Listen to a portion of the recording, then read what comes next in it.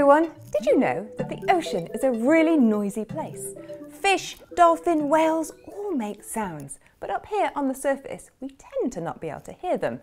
Today I'm going to show you how to make a listening device called a hydrophone that helps you to hear things underwater. For this experiment you're going to need a bowl of water, an empty plastic bottle, two things that make a sound, I've got 2 spoons here, 2 balloons and a pair of scissors.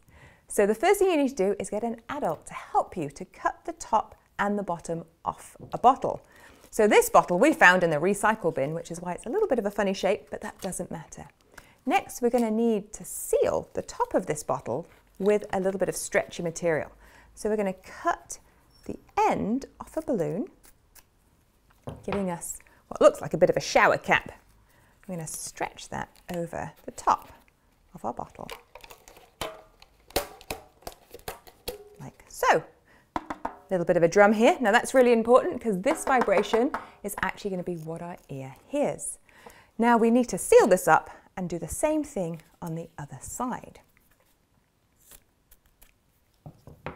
So shower cap the top.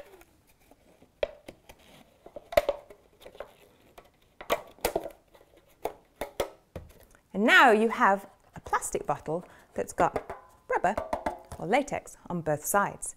So the next thing you're going to do is listen underwater. So if you have long hair like me, I'm just going to tie my hair back so it doesn't get too wet.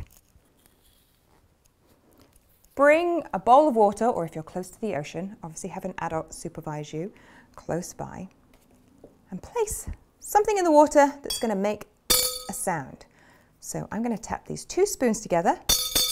They sound like this when I'm up here. Now I'm going to transfer that underwater sound to my ear by listening inside the water and making the same sound. Wow, that sounds totally different. If you want to make this work better, it's really helpful if you can also fill the inside of the bottle with water too, but that's the next part of the experiment. But this is a really easy way to make something called a hydrophone, which is a way to listen to sounds underwater. Why don't you go hear some fishes? Thanks for joining us on Nanogirl's Great Science Adventures. I'll see you next time.